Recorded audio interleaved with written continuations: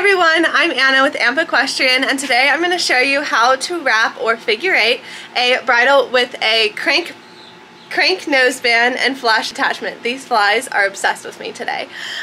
So here I have Dreamy, Lily, and Barbie's bridle. There is a crank noseband with the flash, and then I've got the KK bit on there, and today I'm going to show you how to wrap it.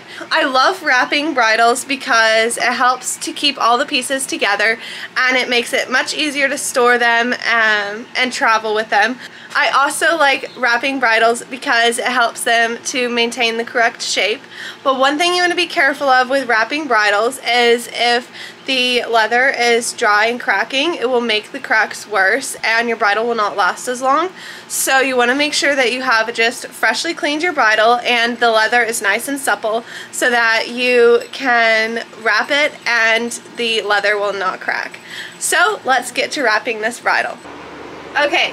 So the first thing you're going to do is you're going to take your bridle off the hook. You're going to hold the bridle in one hand and put it back on the hook and keep the reins in your other hand. Now you're going to search for your throat latch, which is this small leather piece at the top of your bridle. Now you're going to take your throat latch across the front of your bridle and you're going to run it through the middle of your reins and then just drop your reins and let them hang. And then you're going to take your throat latch behind the back of the bridle, like so, and wrap it back around to the front. Now you're going to find the other throat latch piece on the other side of the bridle with the holes in it. And you're going to attach your throat latch, like so. Doesn't matter which hole you put it on. Then you're going to run your excess through your keepers. This just keeps everything nice and tidy and out of the way, if it wants to go in its keeper. Okay, so now you're going to take your bridle back off your hook. You're going to grab your reins. You're going to put them back on the top of your bridle and put your bridle back on the hook. Now you're going to take your noseband. You're going to take the leather part on the left-hand side and you're going to go around the back of your bridle. Everything included, even the reins. Now I'm going to keep the leather part above my loop. I want the leather above the loop. Now I'm going to take the leather across the front of my bridle. I'm going to find the end of my leather and I'm going to run it through my loop. Then I'm going to pull it back towards the front of the bridle and then I'm going to buckle it to one of my holes.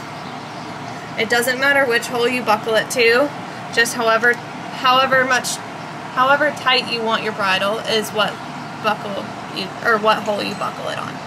Now you're going to take your excess leather and put it through your keeper so everything is nice and tidy still. And then you're going to move down your bridle again. So the next one will be my flash attachment. So I'm going to take the left hand side again.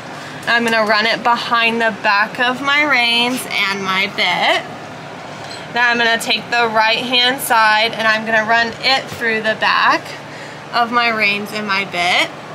And since I have a lot left over here on the buckle side, I'm going to just run that around one more time. And then I will buckle it to whatever hole you want. Again, the hole does not matter which one you do. Then I'm going to take the excess leather and put it through both keepers. That is how you figure eight or wrap a crank noseband with a flash attachment. Thank you guys so much for watching. Remember to dream big, work hard, and with God anything is possible. See you next time.